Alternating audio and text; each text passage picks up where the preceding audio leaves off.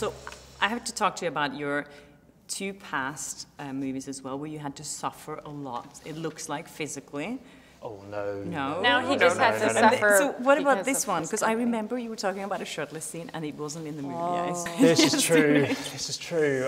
So basically, there was a moment in the film where J.K. Rowling, because Newt, you know, he's a very English and quite slight, awkward man.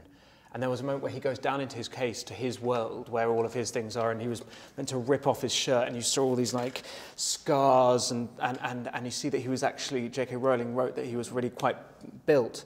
So they had me go to the gym, which Katherine witnessed occasionally for months and months on end.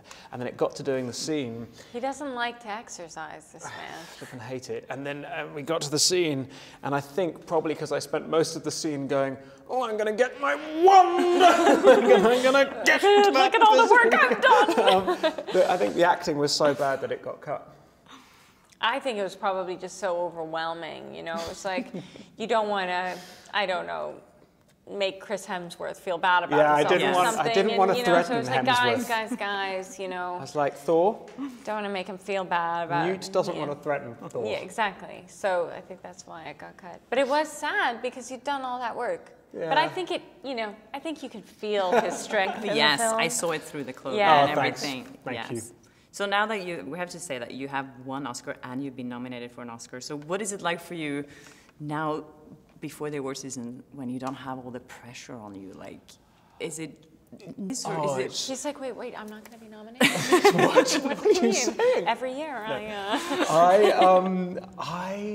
What's hilarious is that you find other things. The interesting thing about promoting a film, if it's in awards contention, is that there is a whole period. It's like a 6-month promotional thing from when the film plays at one of the festivals right through to the Oscars. And so people keep saying with this film, because it's a large-scale film, they go, God, the promotion is going to be super intense. And I'm like, it's nothing compared to the 6 months. It's like 1 month compared to 6 months.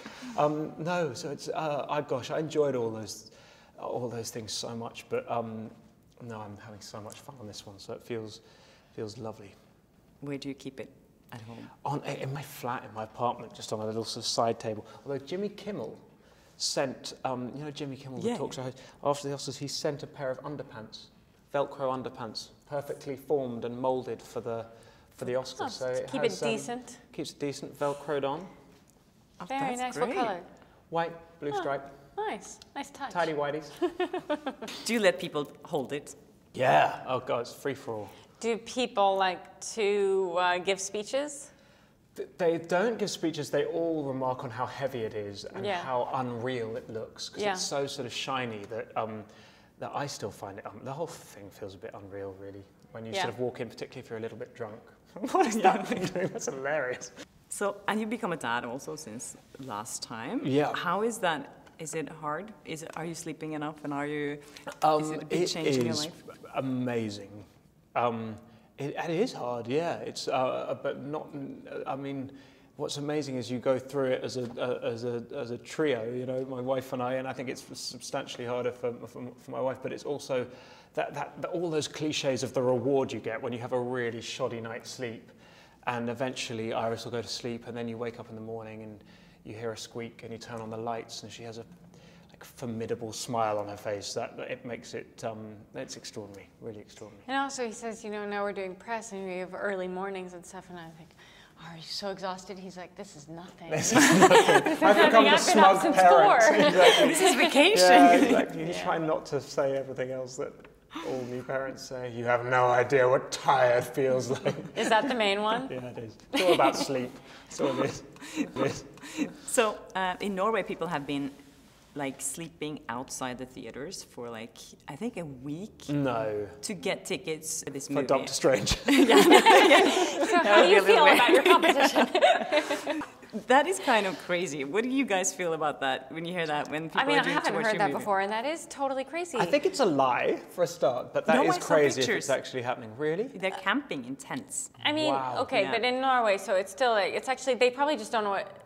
It's really cold. It's still light all day there. No, I guess it's getting dark now. It's starting cold. And, God. Well, firstly, get a hot water bottle. Secondly, thank you, and we hope we don't disappoint.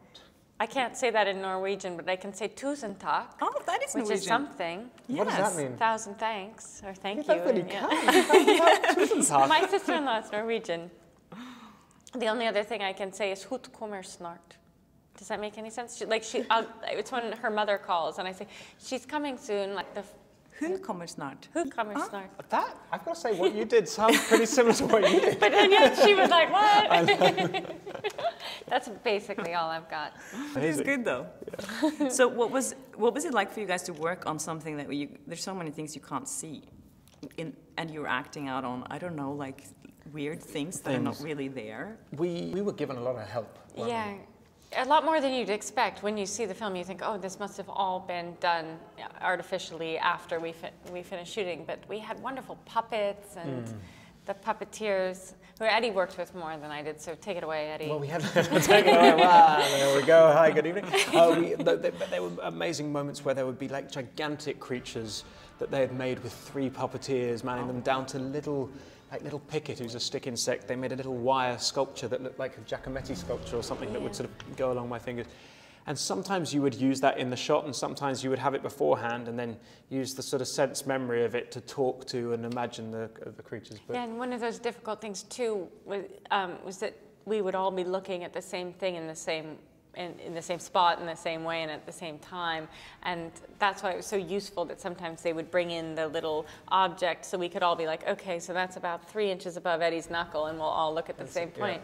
Because sometimes you see in movies when that doesn't work well, the eyes are kind of all going in different directions, and that's a funny little technical thing that's actually, I think, kind of hard to pull off. We had that. There was one moment. There's this animal called a swooping evil, which is this one that sort of flies around.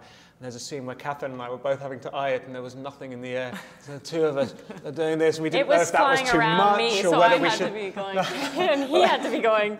But I didn't know whether to use my head or just to try to use my eyes. It was a bit of a disaster. Yeah.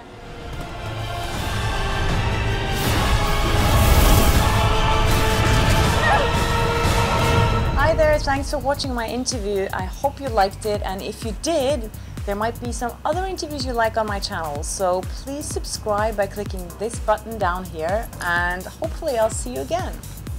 Thanks again for watching. Bye.